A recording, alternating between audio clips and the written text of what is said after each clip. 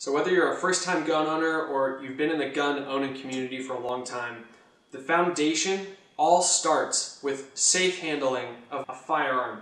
This is a very common gun. It is a semi-automatic pistol. Well, how do I ensure that this gun is unloaded, and how do I handle it safely? First things first, when I pick up the gun, is keeping my trigger finger off of the trigger and out of the trigger guard until I am actually ready to shoot. Next, I'll remove the magazine and ensure that there's no ammo in the mag.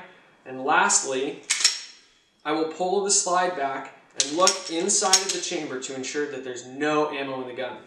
Now here's the thing, I need to be able to do all of that without pointing the muzzle at anybody or anything that I'm not willing to shoot.